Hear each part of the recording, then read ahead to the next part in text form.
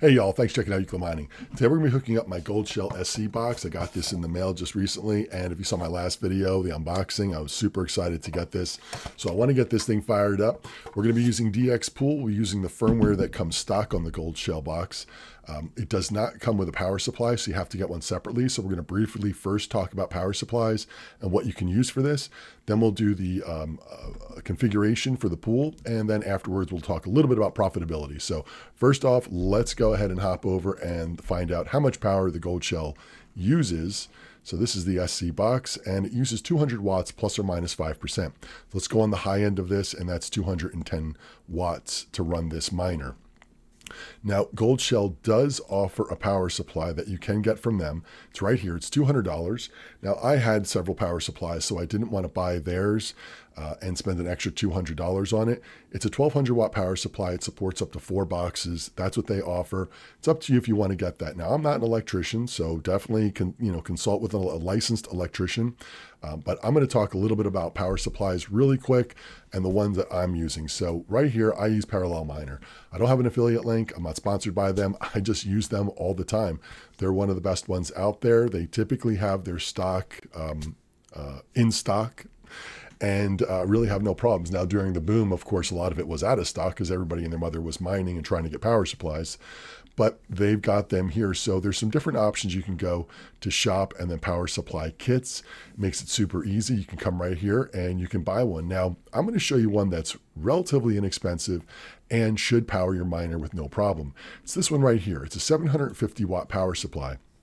Now, this one, we choose options. We just choose our typical home electric. We can choose which breakout board we want. We really only need the bare bones for this, so we can just get the cheap one right there. And then for cables, you are going to need to get a couple cables to hook your miner up. They come with these one right like this. It's a 6-pin on one end and a 6+2 on the other. If you're not familiar with the extra 2 pins, something like your GPUs take an 8-pin connector.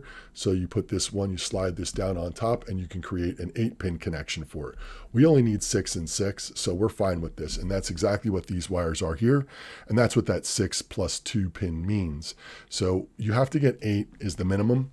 And if you see that, it's $60. Now, let's do some quick math on this. Again, I'm not an electrician, but let's just do the math. And it seems to make sense. But if you look at a 750 watt power supply and you only want to use the 90% rule, which means you only use 90% total power of what the power supply offers. So we want to take out 10% of the 750, which brings us down to 675. We know this uses a maximum of 210 watts. So if we had 3 of these, we'd be at 630 watts. This one can go to 675, no problem. So realistically, you'd be able to plug in 3 miners on this one power supply, and it costs you $60. So the other one was $200, and you got 4 miners can connect to it. This one is $60, and you can plug in 3 miners to it.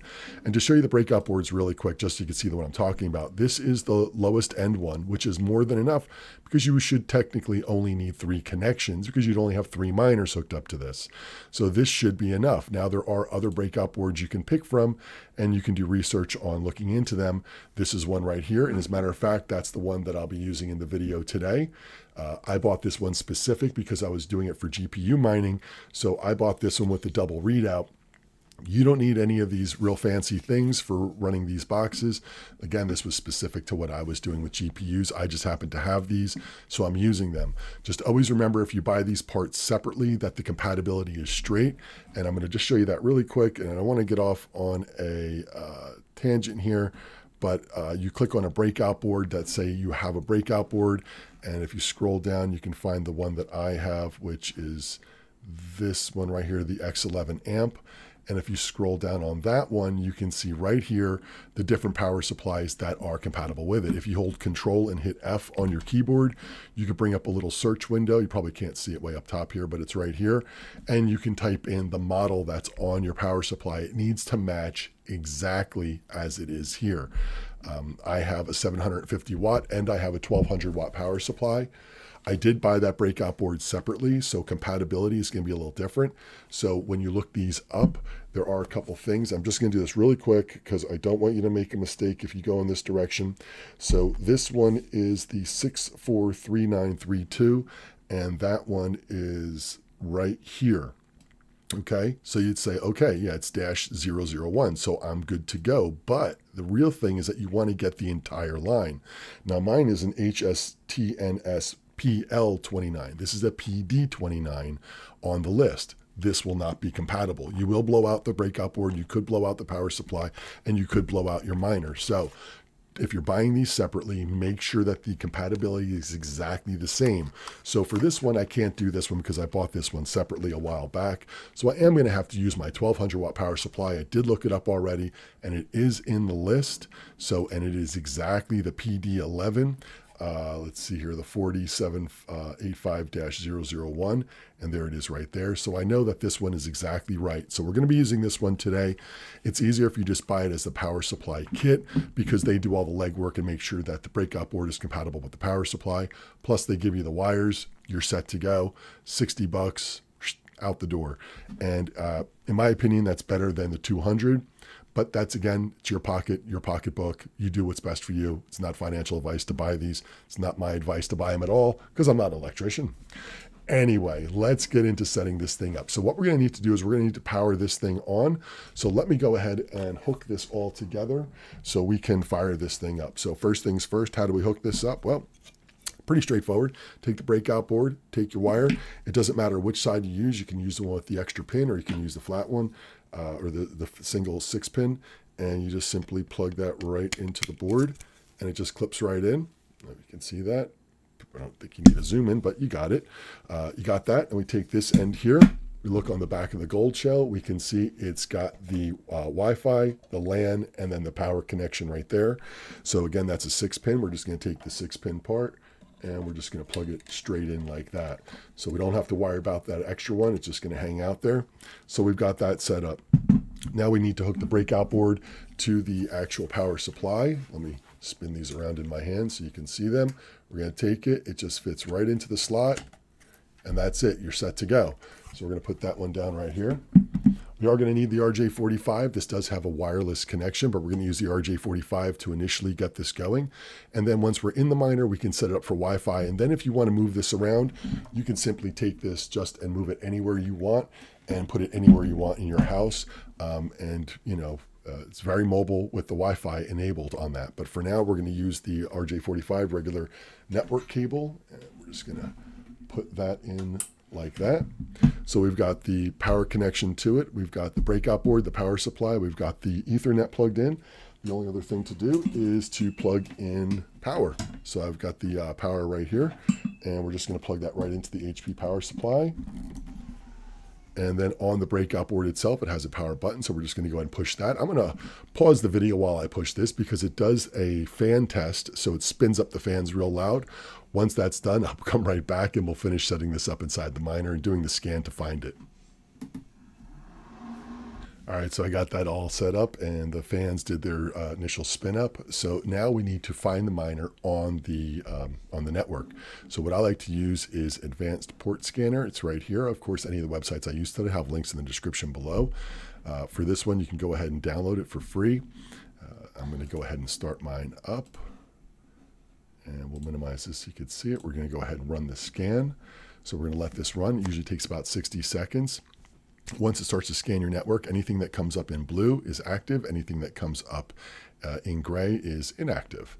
So let's just let this run and we will find our box. You can typically find it by the name of what it is. And if you're not sure, you can simply highlight any one of them and use the arrow keys and just work your way down. You're looking for HTTP, and there it is right there. You can see that. Now this is for my Bobcat, so it's not that one. So we're going to keep going. And I think it's that one. Where'd it go? And there it is right there. So we've got the HTTP, so we can click on that one. And here is the miner. Now it comes to you stock in Chinese. So unless you read Chinese, you're going to want to go ahead and click on this and change it to English. Unless you don't speak English or Chinese, then you're probably not doing too well. We're going to click unlock. In here, we're going to put the password. Now the password comes default 123456789 as it's shown right there on the screen. So 123, can I type 123.9, and we'll go ahead and unlock that. It's going to want you to go ahead and change the password. So we can do that, and you can do that in system.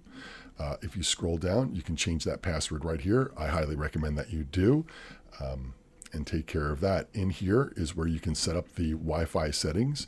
You just simply click on whichever one that you have and then click connect and put your password in. It should connect for the Wi-Fi. And then, like I said, you can move the miner anywhere you want. Unless you have LAN connections in each of your rooms, then in that, you really won't have to worry about it. But if you're going to be putting this somewhere where you don't have hardwire, this is an option. I think that's a great option, so you can do that. What we're going to do is we'll just click on miner. In here, we're going to click add. Now, we are going to be using DXpool, and this is it here. You can come in and get the, let's see, I think it's down here. You can get the information right here for yourself. It tells you what to put in. My account is Euclid Mining, so you can you would need to use the username of Euclid Mining, or as they see here, something like euclidmining.workername. So that's going to be your naming convention. And then you have to put the password in that you use on DXpool. So let's go back over to Goldshell. And right here, they do have the 3 that are available. I think Luxor is down right now for this mining, but you can just click DXpool. In here, the miner name. So we're going to do or we'll just do, we'll just do SC Box. Okay, so there you go. Then you have to put the password in that you're using on your on DXpool. So I've got that right in there. We click apply. Now, as you can see, this is grayed out right now. We're just going to hit that. And now it's turned green. So once it's green, it's connected with the pool, and it is going to start mining. I don't know if you can hear it down below me. It's starting to power up and get going. So if we go to home, we should be able to start to see it firing up. As a matter of fact, you can't see it really, but right there is a thin little line, and it is coming online. If we go to DXpool, you can see last night I was messing around with this a little bit, and then this morning I was messing with it, but I wanted to show you all this. So let's see if we get another one. It's going to take a moment for this to really start to kick in. It does have the one inactive because it saw it from last night. If we just click refresh, it does take a minute for this to kick in. And we will see. If we go over to our Goldshell, we can see this spike up. So we can see it's going. You can see right here, it is started. It hasn't accepted anything yet. So we're going to wait for anything to get shown up and accepted. Once it shows accepted, then we can go ahead and check DXpool and make sure it's mining, and we're good to go. Now, I do want to talk to you about DXpool and your profits. These are your rewards. And actually, let's see, profits and your wallet. So, I'm sorry, assets on top. So when you go to assets, this is how you set this up. Now, you don't need a wallet initially to get this going. And I will have a link to SC's wallet, so you can, to their official site, so you could download their wallet. It's SIA-UI wallet. And you can download it to your PC, and then you'll have their wallet. The thing is that with this here, with the market the way it is, there's really 2 options you can pick from. You can do auto withdrawal, or you can do a manual withdrawal. It does require 1,000 SC coins in order to withdraw, so you need to hit that threshold. Now, it's like any other mining pool. You hit a threshold, they pay out. If you don't want the payout immediately, it will sit in their wallet. Unfortunately, though, it is their wallet. So I'm not a big fan of that. I'd rather have it in my wallet. So I would want to do my payouts often. Now, if the market was doing great, you may just have it on auto withdrawal, and you just taking your rewards as they come in, and the market's doing great. But right now the market is up and down, so you may want to do manual withdrawal. And again, none of this is financial advice. Do what's best for your pocket or pocketbook. But if you do withdrawals, as you click right here, you can see that you just put your address, the amount you want to withdraw, and then hit submit, and that's it, and you get your money. Now, there is, like I said, a 1,000 SC coin minimum to get. Now, here's the thing. Let's say you hit 1,000 coins, and it was on auto withdrawal. It would automatically give you your 1,000. Then you would get it rewards again. It hits 1,000, you get your money. Now, let's say it got up to around 200 coins, and the market tanks like it's been going up and down now, and you decide you're going to shut yours off and wait till the market picks up. Well, those 200 coins you mined are now going to be sitting in their wallet and not in your wallet until you hit the 1,000 threshold. So this is where doing the manual withdrawal may be a better option in this market, because maybe if you start to see the market slumping, and let's say you're at 1,200 coins in your pool, rewards pool here, you would then turn your miner off and then withdraw the full 1,200. If you had just been doing auto withdrawal and it was pulling the 1,000, and then all of a sudden, like I said, the market starts to go down and you still had 200 coins in there, you wouldn't be able to get them. So if you just kind of watch the market and decide to do manual withdrawals, I think that may be better in this market. If you're looking to stack these coins and you're not looking to shut down at all, no matter what profitability is, then you may just want to go ahead and click on auto withdrawal. I'm stacking, I'm not selling. I've talked about that in other videos, and that's pretty much it. So I will probably be doing the auto withdrawal and just let that run on its own. But that's just so you can see what that is going at. And let's see if we have any action in here. Let's go back over to Goldshell. We do have 2 accepted, so we know that we are mining. And where am I? DXpool. Let's see if it's going to pick that up. It may take just a little bit, like I said, because it's only accepted 2 shares. But while that's going on, let's go ahead and hop over and talk about profitability really quick. We can see on CoinGecko, even Bitcoin, everything is down right now, 16,672. We can see this huge dip. This is the FTX collapse right here, and that sent everybody packing across the board for all cryptocurrencies. Everything is down right now. But as you could see prior to that, a lot of sideways trading, even a little up. We had a little bump, which was really exciting to see that happening. And then FTX brought everybody down. But it was real exciting to see everything start to go up a little bit. Even though it was minimal, it was nice to see. But as you can see, it's struggling to come back up right now. So let's go ahead and find SC coin. It's right there. Saya, I don't know how to pronounce a lot of these coins, so we're calling it the SC coin. And as you can see, same thing. Everything, here's 30 days out, just dropped down when FTX went under. And look, it's sideways, and I'll take sideways trading any day. That's no problem. In this market, the way things are, this, not so good. This, I can live with this. A little of this is nice, but this I can live with. And this is what it was doing. As a matter of fact, it was climbing just a little bit until it just all of a sudden went down. So yeah, a little bit there. Let's check out what Goldshell with the ASIC miner value. Now theirs is reporting a little wrong today, as I'm making $30 a day. And I'll tell you what, friends, that would be something else. But unfortunately, we're not. It does report right here what we actually are making, 14 cents. And that's at our residential rate of 10 cents per kilowatt. So we are getting that 14 cents. If we go over to what to mine and look the same one up, we can see that it confirms 14 cents is what it is getting at that 10 cent kilowatt. So 14 cents a day right now. You know, this was obviously a little bit higher. And, you know, when it's at 22 cents, 23, 27, 28 cents, 30 cents.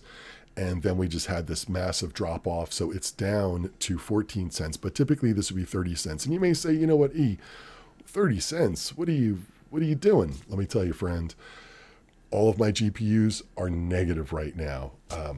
Everything I have is practically negative. My Z9, definitely negative. The Z11, both of those, negative. My L3 pluses, I don't know if they're still profitable. They had a little pump, but now with the recent dump on everything, everything is down right now. But I'll tell you what, this has got 14 cents a day. And you know what? Black is better than being in the red, right? So, you know, you make that decision for yourself on, you know, what you want to mine and what you want to do. But right now, this is profitable. This is profitable at 14 cents, and I'll take it. So anyway, let's go ahead and check that out at DXpool really quick one more time, and then we'll wrap this up. And look, if the video helped, I really appreciate you give me a thumbs up. If you want to subscribe to the channel, that always helps also. But it is reporting. You just can't see it because it's running into this one. But if we come down here, we can see that we have 4 accepted. So this is mining and it is going fine. It's practically whisper quiet down here. I think I could bring this up with the power supply and just put that over here. I mean, it's a fan on idle, really, is the amount of noise that this thing is putting out. I'm putting this right next to the microphone, and it puts out what they say is 35 decibels, and they say that's about the same running as a refrigerator. And I'll tell you the truth, it is running just about as quiet as it could be. So I am happy with the noise level. I am happy with the box, and I'm happy that I have it up and running. So I appreciate y'all checking in. Again, if you want to subscribe to the channel, hit the button right over there. If you want to watch any of my other videos, I'm going to have one right up over there for you. I appreciate all the thumbs up. I really do. Excuse me. If you get an SC box, I hope the video helped. I'll see y'all next time.